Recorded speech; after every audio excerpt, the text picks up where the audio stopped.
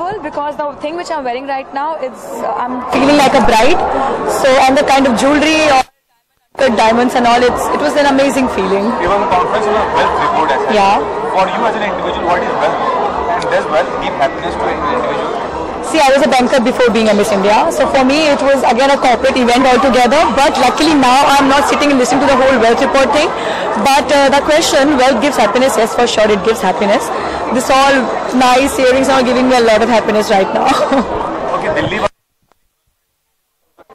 do you expected before the release of the film and what was the result as such? It was my first debutant, like as a debutant, it was my first movie. So I was expecting it the way I expected. It was the same. It was the title was on my name.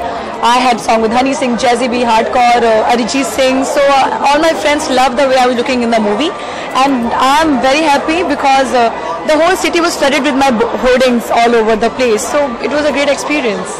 And after that project, any other project in the pipeline? I am not very keen on doing only movies. I have my own business startup now from last 2 years. I run a talent management company in India. I'm starting it in Dubai now from next month.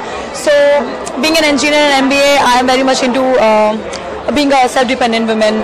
So yeah, movies, if I get something nice, I would love to do it. But till that time, I would like to wait. Last question to you. Maharashtra government recently imposed the rule that the Maharashtra movie will be showcased. Yeah. I think that's for me, because I don't speak Marathi, but I do understand. But I think that's the only way to tell people that these are the regional cinema which exists. People should go and watch and promote those things because they have sensitive, amazing subjects, kind of stories and everything.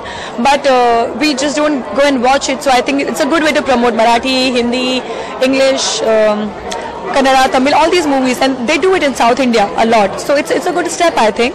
I don't know how much people will appreciate it, but I am perfectly okay with this.